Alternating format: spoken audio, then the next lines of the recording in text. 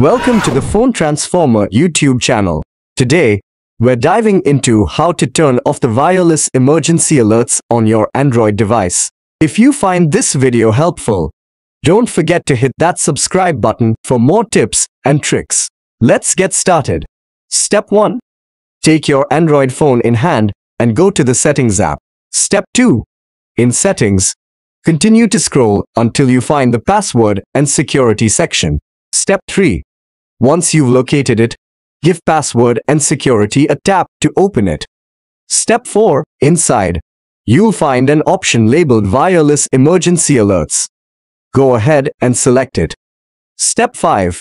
Here, you should see an option to allow alerts.